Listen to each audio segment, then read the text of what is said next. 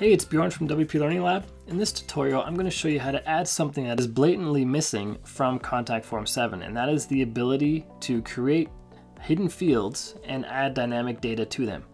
And it's quite easy. You just need a plugin. And unfortunately, a lot of the ways to extend the functionality of Contact Form 7 does come in the form of plugins. So if you want to have a really robust, awesome set of features for your Contact Form 7, you do have to have a lot of plugins, which kind of sucks, but that's just the way it is. So we're going to add a new plugin to add the hidden fields by going to plugins and then add new. And this plugin is called Contact Form 7 Modules. So I'm going to look it up right now. And it is this plugin right here. We're going to click on Install Now. We're going to click on Activate. And we see that Contact Form 7 Modules has been added here. And this plugin actually adds a second plugin, believe it or not. That's Contact Form 7 Modules Send All Fields, which we'll get into in a different video, but it's a really cool plugin as well, or a really cool function. Anyway, so we're going to add hidden fields, and this plugin adds functionality to your form editor. So we're going to go to our contact form. Let's go to Contact, and then Contact Forms. Let's have a really basic Contact Form 7 form.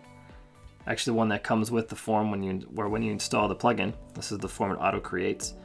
And what has been added is this hidden field button via that plugin. I'm going to add some space right before the submit button, and then click on the hidden button, and it auto populates a name for you. I recommend you change the name to something more descriptive so that you can look at it in your form editor and you can read the field names and know what they're doing, what they're for. And the cool thing about hidden fields is you can add dynamic data. And there's a bunch of things that come in or that are made available by the plugin, and that's this list of items right here. So you could add in the post title.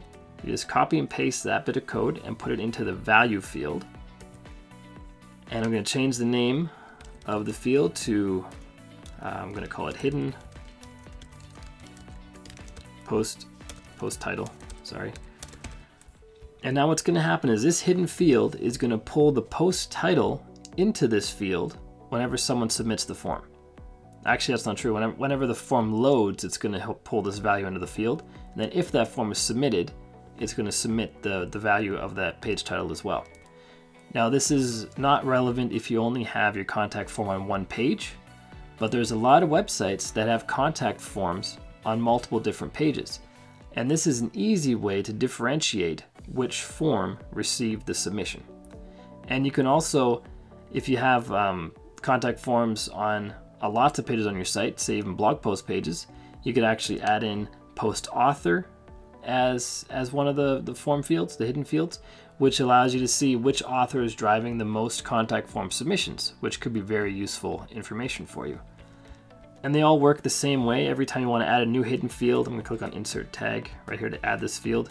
If you want to add another one, just make some more space. Click on Hidden Field again. I'm going to add the post author this time, and I'm going to call this post author for the field name. Then we click on Insert Tag, and now I'm going to save this. And if we go to our live form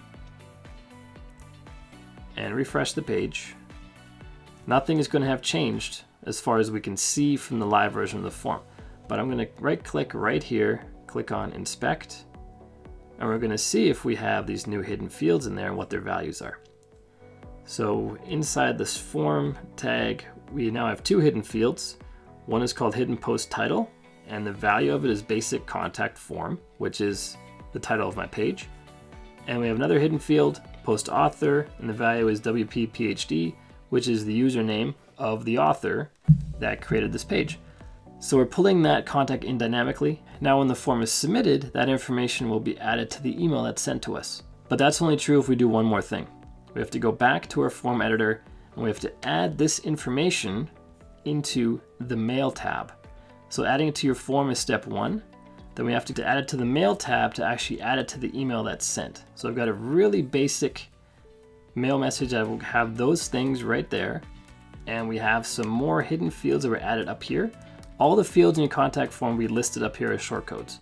So I'm just going to add these two And there we go. And I'm going to save this. Now when we get the email submission, it's going to contain that hidden field information. So that's how we add hidden fields to contact form 7 and populate them with dynamic data.